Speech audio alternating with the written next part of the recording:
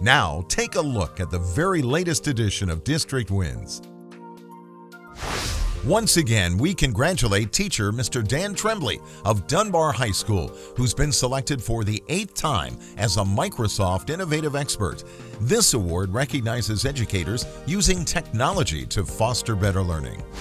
Check out these notes and cards of appreciation from the staff and students at Fort Myers Middle Academy that were delivered by our partners at the United Way to Lee Health employees. Thank you to all of the true heroes working on the front line.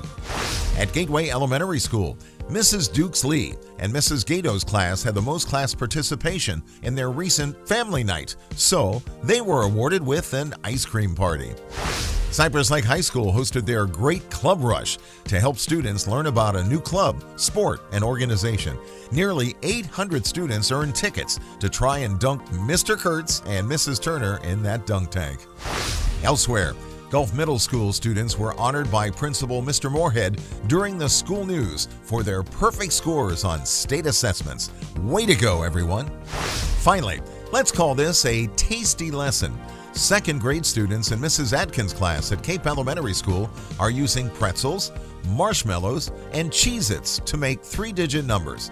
So what's the best part of this classroom cuisine? There's never any take-home work.